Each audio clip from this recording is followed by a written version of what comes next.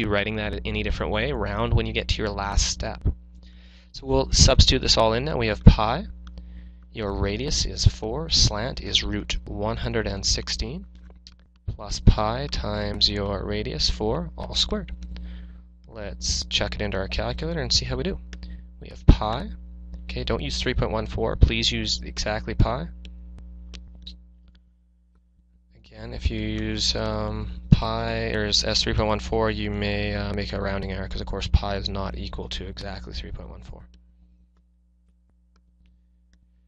Okay, and so since they were asking, we get 185.609 for us to round to the nearest square meter.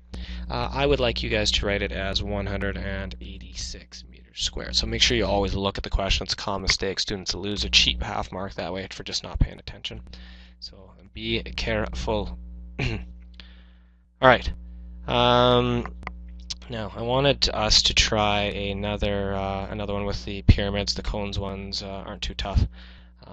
Here we go. A model of the Great Pyramid of Giza is constructed for museum display. The surface area of the triangular faces is 3,000 square inches. The side length of the base is 50 inches. Determine the height of the model to the nearest tenth of an inch. All right. So why I like this one is because you're going to have to work backwards a little bit. So I'll make yourself, or make you guys write down this little note that I think will help. First,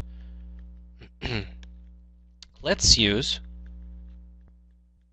the surface area of a triangular face to determine the height of the triangle. Because if we can get the height of the triangle, then we're off to the races here. Alright, so here's what I'm thinking. If we take the area of a triangle, and we know that the area of triangle is 1/2 base times height. We know that we have 1/2. We know that the base, they tell you, is 50 inches. We don't know what the height is. And you're probably wondering what I'm going to put in here for the area of the triangle. Well, it tells you that the surface area of the triangular faces is 3,000 square inches. So if we take 3,000 and divide it by 4, that'll tell you what each triangular face is. So 3,000 divided by 4 is not a tough calculation. You get 750. All right, simplifying this, we have 750. Half of 50 is 25 times the height. Divide by 25, divide by 25. Let's see, we get 28, 29, 30. Okay, so your slant length is 30. Okay, so maybe my next little, I'll do over here in red, my next little note that I'll do is telling us that next, let's use this measure to determine the height of the pyramid, which of course is what the question's asking. So far, if you recall, I'll draw myself kind of like a triangle going right through this. Okay. We know that the slant is out here at 30. All right. We know that the base is 50, so therefore that's the entire base. This is where you may make a mistake. That actually is half, right, for 25. Okay.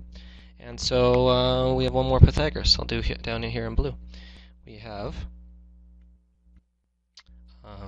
another tricky thing. Make sure you recognize that we're not looking for the hypotenuse this time, so A, or you could call B, would be right out there. So we now have A squared plus 25 squared is equal to 30 squared. A squared plus 625 is equal to 900. A squared is equal to 275. And this one, of course, is appropriate to put into your calculator. You would get A is equal to the square root of 275. So we got 16.58, and I believe they asked you to round to the nearest tenth of an inch. So we would say it is equal to 16.6 inches, like so. Okay. Good. So that concludes this lesson. I think you'll find this one to be a little bit more daunting. It'll push you a little bit, which is good for you honors guys. What else can I summarize by saying? as you work through these formulas, try to think a little bit more. A lot of students I find kind of fall in love with these formulas and they just want to go and look for them all the time. Try and think about what you're given, what you need to find, and then develop an equation kind of on your own, like we did for some of the tougher questions here.